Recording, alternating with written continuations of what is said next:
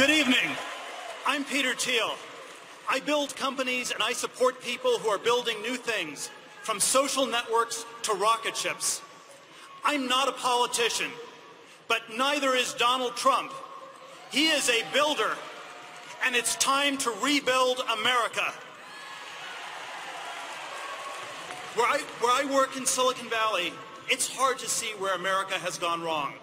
My industry has made a lot of progress in computers and in software, and of course, it's made a lot of money.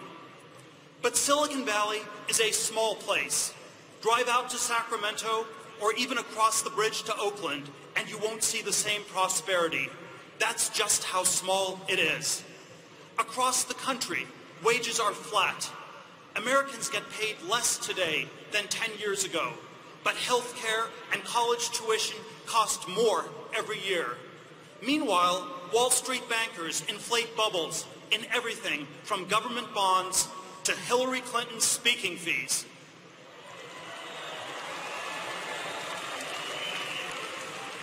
Our economy is broken.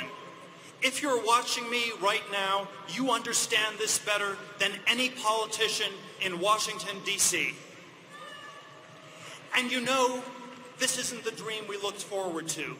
Back when my parents came to America looking for that dream, they found it right here in Cleveland. They brought me here as a 1-year-old, and this is where I became an American. Opportunity was everywhere. My dad studied engineering at Case Western Reserve University, just down the road from where we are now. Because in 1968, the world's high-tech capital wasn't just one city. All of America was high-tech. It's hard to remember this, but our government was once high-tech too. When I moved to Cleveland, defense research was laying the foundations for the internet. The Apollo program was just about to put a man on the moon, and it was Neil Armstrong from right here in Ohio. The future felt limitless. But today, our government is broken. Our nuclear bases still use floppy disks. Our newest fighter jets can't even fly in the rain. And it would be kind to say the government software works poorly, because much of the time it doesn't even work at all. That is a staggering decline for the country that completed the Manhattan Project. We don't accept such incompetence in Silicon Valley, and we must not accept it from our government.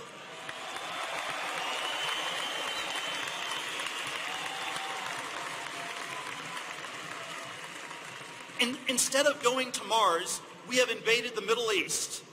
We don't need to see Hillary Clinton's deleted emails. Her incompetence is in plain sight.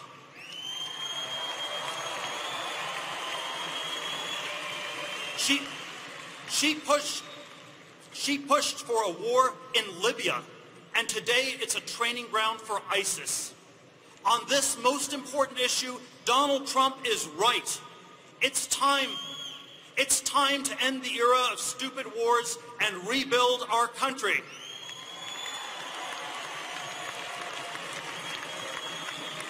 When I was a kid, the great debate was about how to defeat the Soviet Union, and we won.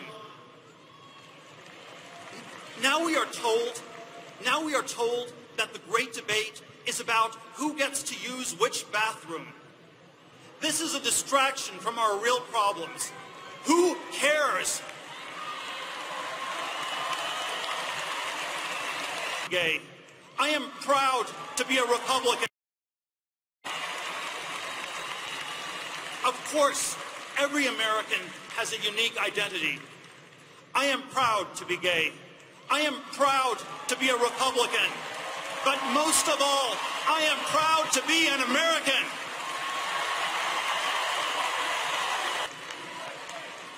I don't pretend to agree with every plank in our party's platform, but fake culture wars only distract us from our economic decline.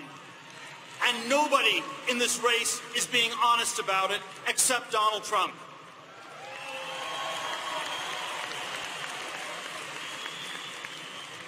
While it is fitting to talk about who we are, today it's even more important to remember where we came from. For me, that is Cleveland and the bright future it promised. When Donald Trump asks us to make America great again, he's not suggesting a return to the past. He's running to lead us back to that bright future. Tonight, I urge all of my fellow Americans to stand up and vote for Donald Trump.